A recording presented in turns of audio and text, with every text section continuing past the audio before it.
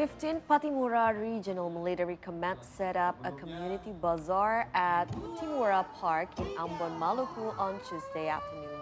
The opening ceremony of the bazaar directly involved 15th Pattimura Regional Military Commander Major General Putranto Gatot Sri Handoyo. It was set up to celebrate the 79th Indonesian Armed Forces anniversary, which is underway until October the 5th. The bazaar offers various commodities such as rice, eggs, cooking oil, and more in affordable prices. Some items are also on offer for lower than market prices. Aside from helping impoverished families meet their needs, the bazaar also empowers MSMEs with 94 booths offering a variety of commodities, handicrafts, accessories, and traditional Maluku dishes. Kita berkolaborasi dan tentunya juga untuk masalah harga pasti akan lebih murah dibandingkan dengan di tempat lain.